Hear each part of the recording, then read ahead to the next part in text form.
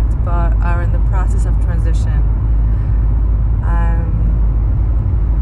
This is in the midst of our 21-day process with Dr. Tejasvin, our guru.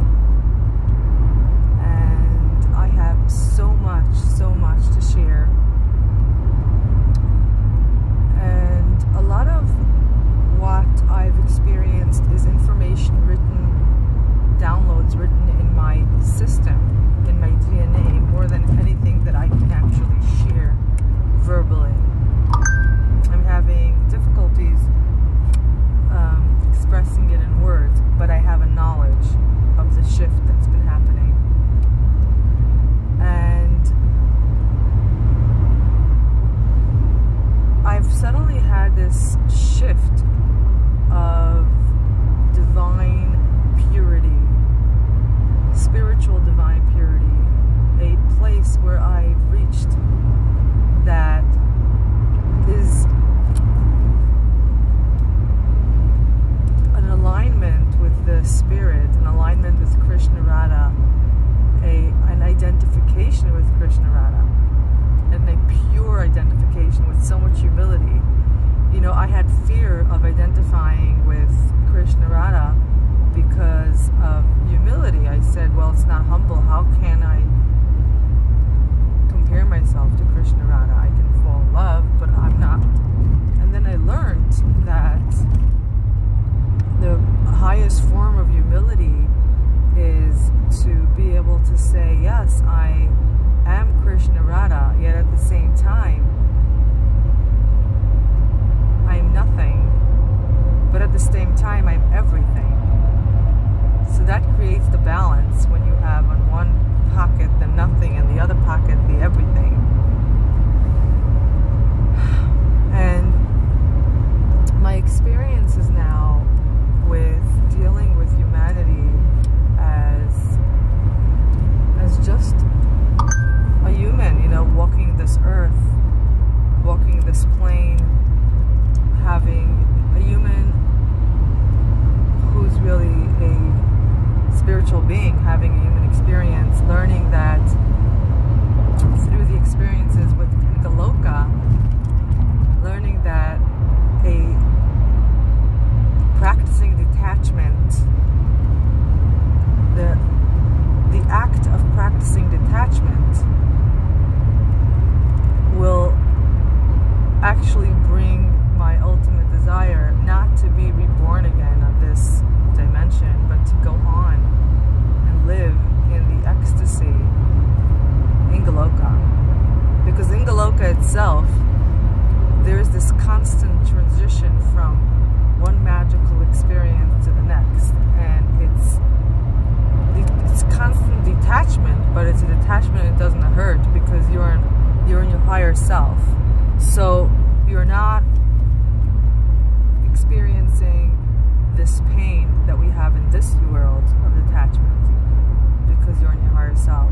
So taking that to the archetypes that we've learned with Dr. Tej, my biggest realization was that when I am not dealing with my higher self, most of my actions actually include all the archetypes. And that's fascinating to me. It's like a domino effect.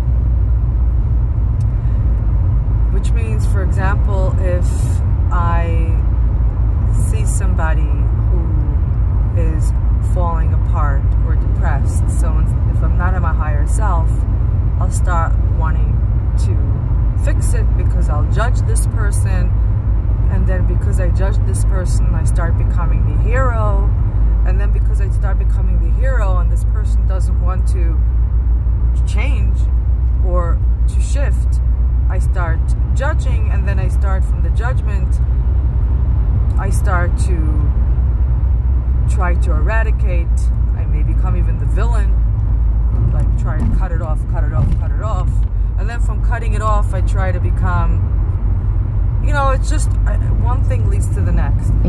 But if I take the same experience and in my higher self, and I look at this person from a place of, I don't have to save them. I just have to guide them. I just have to lead them. I just have to give them my hand and give them the tools. Then I don't judge, because I am not judging them. I am just looking at them as, oh wow, they have such great potential. This is really, and how not can I save them, but the savior becomes a helper more, a guide, like a divine leader. And so you offer them the tools because you're not judging. And from the offering the tools, you also become the pleaser, but the pleaser from away from a divine state of being, which is more like, not how can I please you, but how can I again lead you to a place of honor. So it's really beautiful for me to be able to navigate the archetypes from my higher self and from my other reflections higher selves too, which is my friend, my lover, my partner, my member, my children. So to look at them as a higher spirit.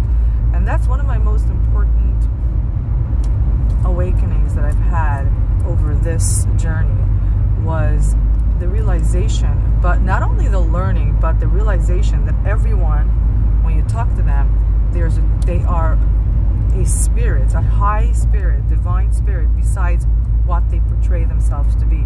What they portray themselves to be is a bundle of memories of centuries that they're trying to get rid of, dissolve of, or haven't come to that place.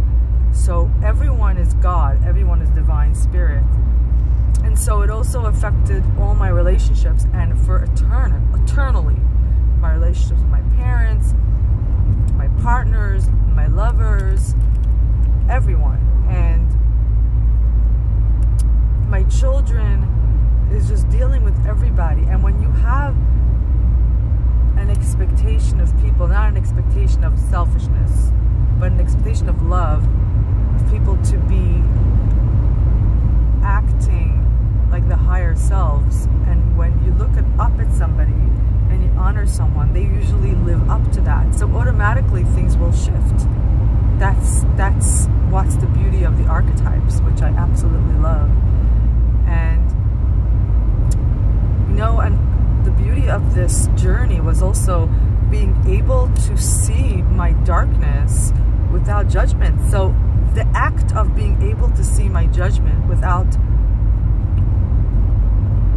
the act of being able to see my darkness, my fears, my archetypes without judging it, that in itself shifts that into light. That act itself, by being able to view myself and all parts of myself, the shadows, not as darkness, but as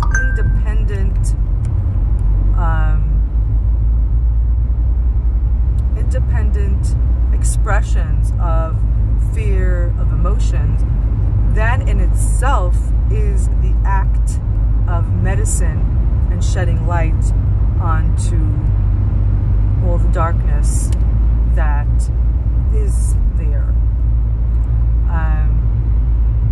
I was also able to see and to know even deeper how our guru, Dr. Tej, has become this form of avatar who's able to carry so much of our,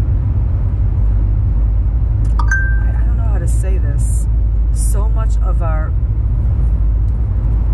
you know, our own karmas, and with so much grace and so much delicate disposition and so much love, patience, the perseverance that he has towards us. That in itself creates a shift in our DNA. That in itself creates a shift universally when there's this person who's really an avatar, who's really divine,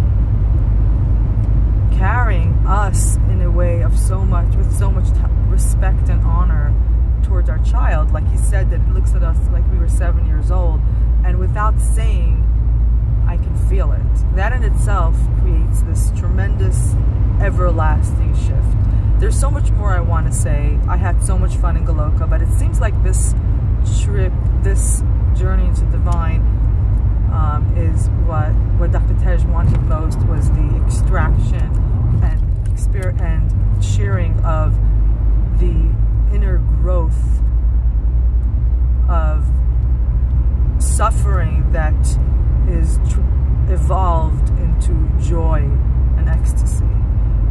I love you all.